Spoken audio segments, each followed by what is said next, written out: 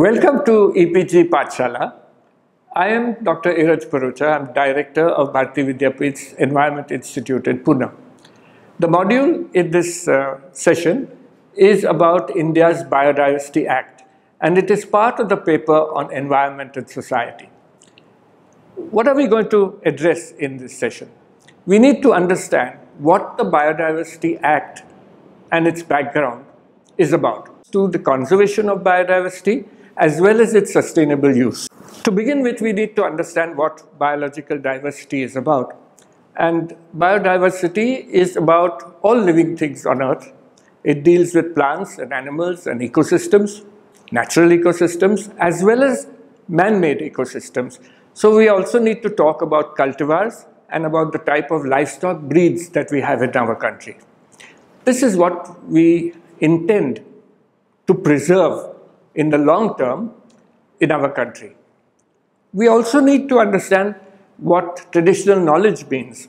And in understanding traditional knowledge, we need to express that this is the knowledge that local people hold across our country. The Act defines biodiversity as wild species as well as domestic diversity.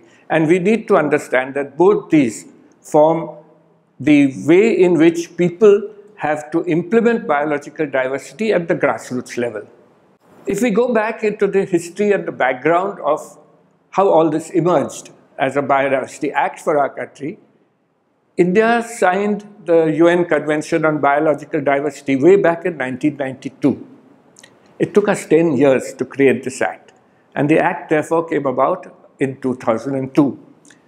We also need to understand that the act then needed various rules and regulations to be put into place so that this could be implemented.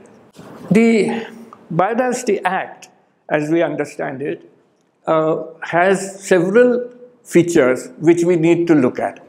And the Act begins by saying that we need a national biodiversity authority.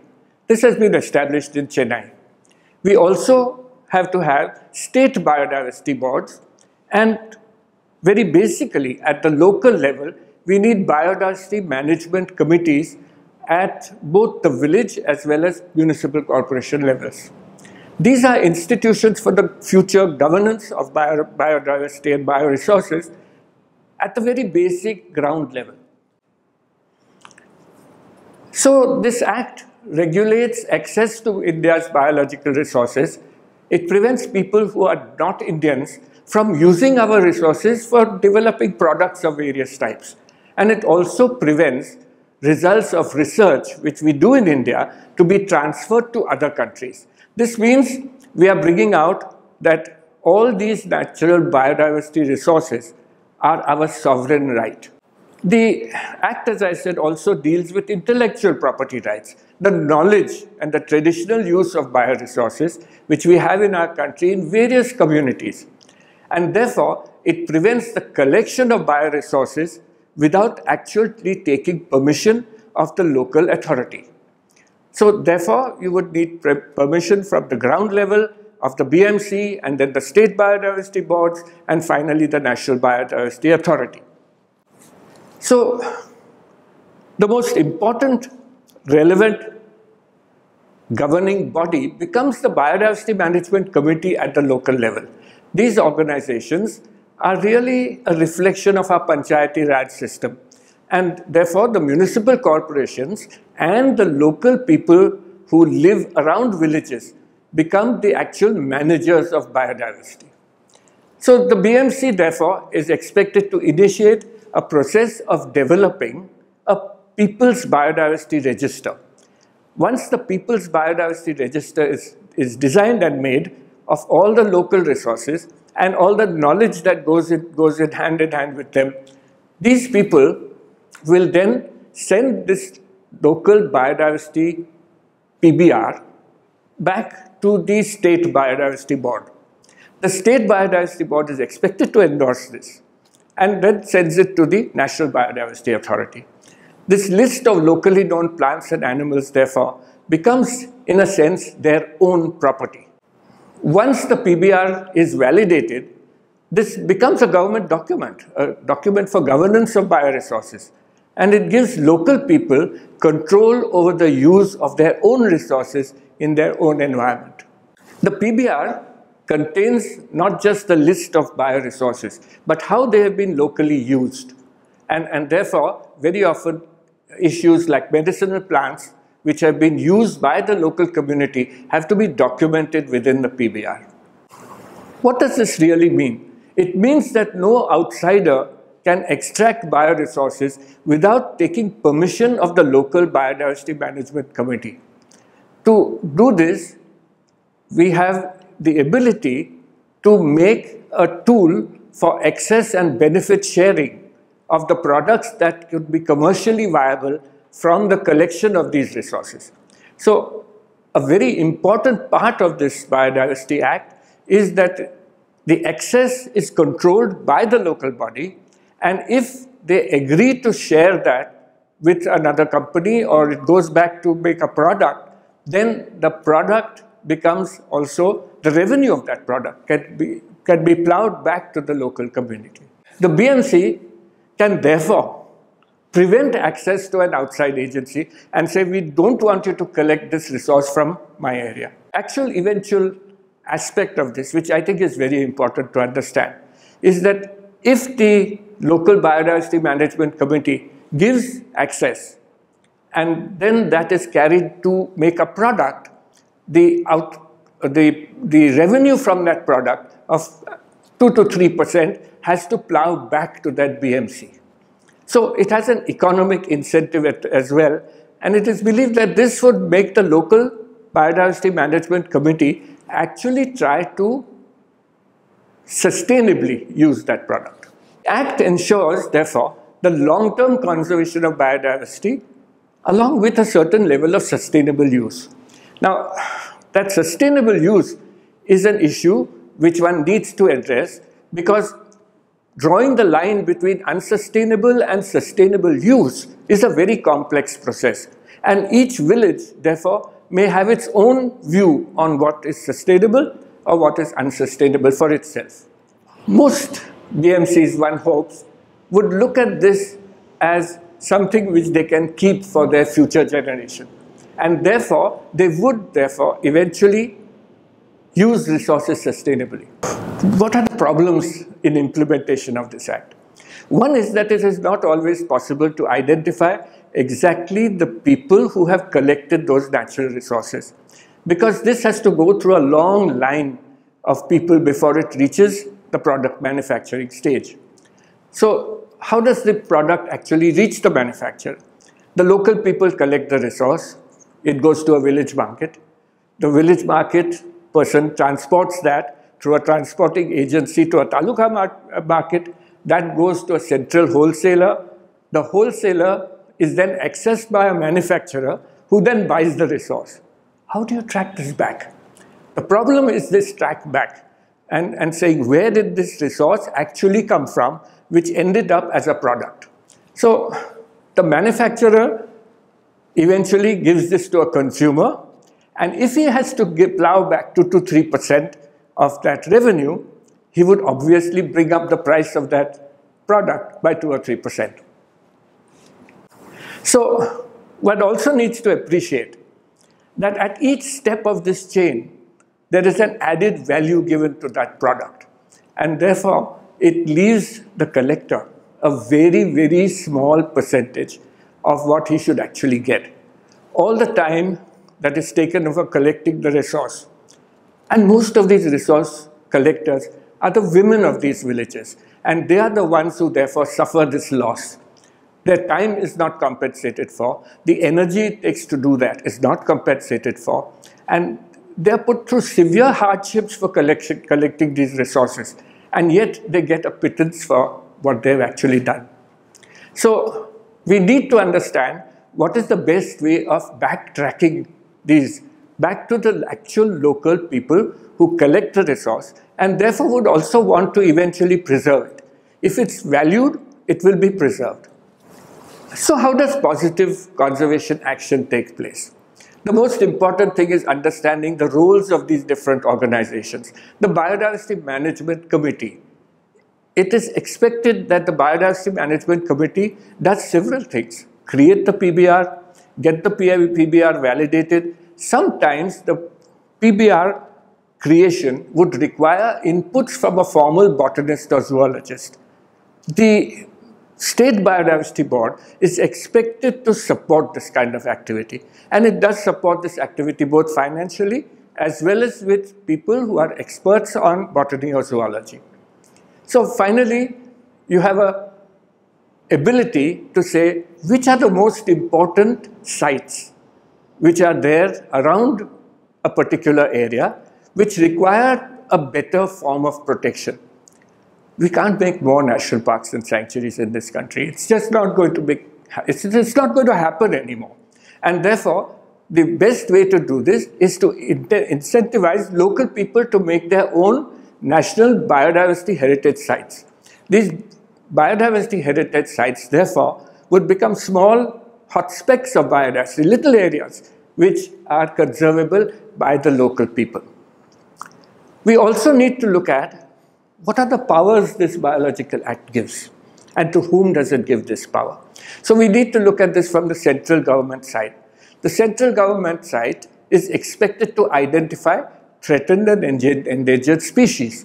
It is also expected to develop a national repository for the fauna and flora of the country as a whole. The National Biodiversity Authority, the first thing is that it is expected to oversee all the state biodiversity boards. It's a very, very difficult task. And they are responsible for any of the problems that are arising due to the Act. The second part of the power is given to the Biodiversity Management Committee.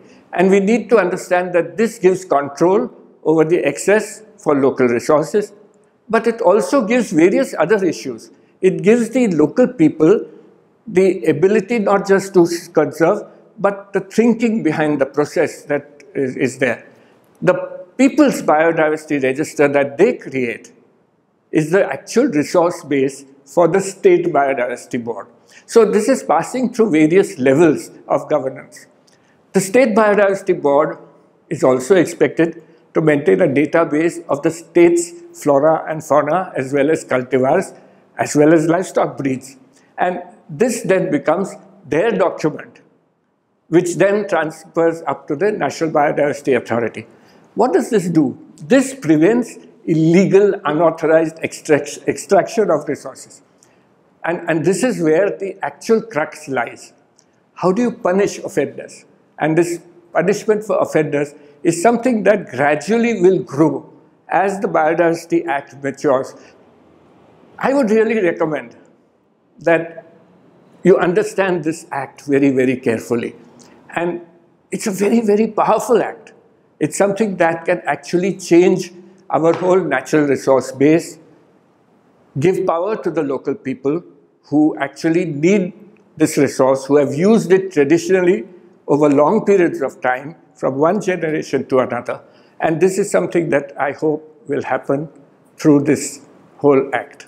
If we compare this act to the other acts that we have had in India, let's take, for example, the Wildlife Protection Act. The Wildlife Protection Act expects that the government will protect biodiversity within its national parks and sanctuaries. This does not extend to other types of land use. It does not look at human-dominated landscapes in which there is enormous biodiversity as well, both cultivars, livestock, but also wildlife. And this, therefore, is a very important gap in the Wildlife Protection Act. There are other acts also. The Forest Conservation Act, for example, is in a sense something that the government is expected to do, and it becomes a sort of government response to trying to conserve biodiversity. The Forest People's Rights Act hands this over to people without actually saying how they can do it at the ground level. This act will do that. And therefore, it is something that we need to understand how this will be made to happen. So how does positive conservation action take place? Any individual who wishes to use a resource or develop a marketable product has to fill a prescribed form. This form is developed by the National Biodiversity Authority and can be accessed through state biodiversity boards. This also applies to research projects. And if you need to do research, you would have to go to the state biodiversity board, fill the form, and say, this is what I want to do. You also have to ensure whether that is for just purposes of research or whether this is going to finally end up into a product. So this is what we need to understand. How are we going to be able to legislate research programs? Some researchers feel that this is very restrictive, but it will add actually to the way in which their research outputs can actually be utilized at the ground level. If we look at the Convention on Biological Diversity, we find that one of the first things that it talks about is the sovereignty, the national sovereignty of bioresources. And this is what our Act actually has implemented. Therefore, if a foreign agency wants to do a research project or develop a product from that research project, then they would have to take very special permission directly from the National Biodiversity Authority. A very important part of the BMC's function is to clearly make known what are the traditional users' rights and the traditional knowledge systems that they own. This is their knowledge, and therefore they have rights to even the knowledge that they have within their own communities. Violations against this intellectual property right of local people can really be taken to court, and the offender would then be punished through the judiciary system. One of the outcomes of this act is that every biodiversity management committee can create for itself what are known as biodiversity heritage sites. And this is perhaps one of the most important things that the Biodiversity Act can actually do. It can create small areas which would lead to very definitive biodiversity conservation action. Just to give one example, in Maharashtra, we had a preservation plot made during British times called the Glory of Allapalli. It's an incredible forest of giant trees of various biodiversity. It has a huge lot of birds and small mammals that aggregate there in this small plot. And one of the things that the local biodiversity management committee was asking for was how do they also participate in this action of this looking after this preservation plot. And so Glory of Allapalli became the first biodiversity heritage site in the state of Maharashtra. And there are umpteen such examples across our country today. As an individual, how does this act actually help all of us to conserve biological diversity? One is that it brings about a better understanding of what biological diversity's actual economic values are, what are its social issues and social values, and therefore, how does it conserve biological diversity?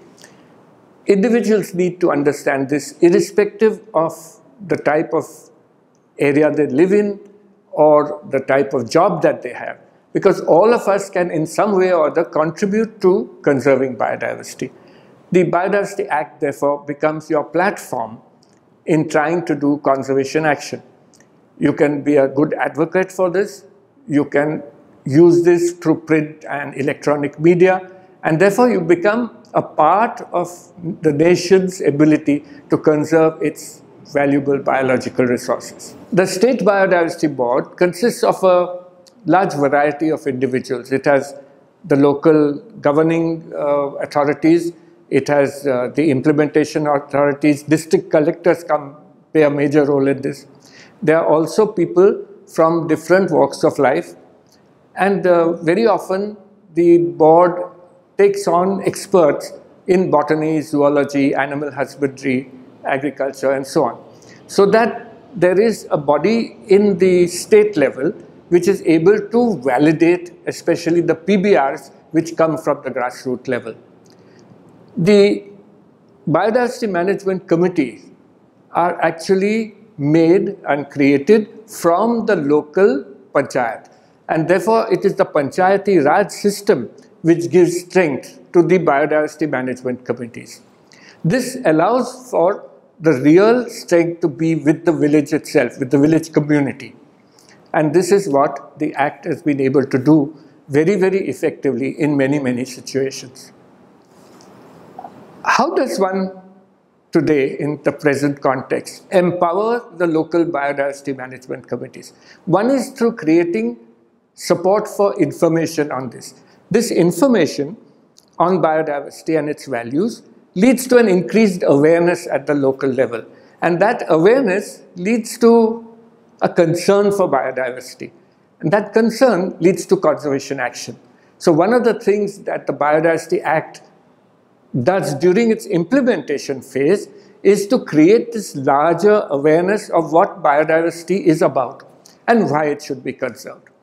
How does one do this? One is through print and electronic media, but a very important way in which we have tried to do this in Maharashtra state is by developing a PBR for school children. And we have these little children going around in their villages, documenting the plants and animals, documenting the breeds of different livestock that they have, and documenting their cultivar biodiversity, which is really responsible for nutritional levels at the local biodiversity areas that we have across the state of Maharashtra. Children have done this superbly well. And we have beautiful local, village level, school level PBRs which have been done by these school children. In summary then, what is the Biodiversity Act? What does the Biodiversity Act actually mean to you as an individual? It means that you today, by looking through the Act, begins to understand how resources are to be conserved in future and how you can use them at a sustainable level. This is what the actual outcome of the Act should be for you as an individual.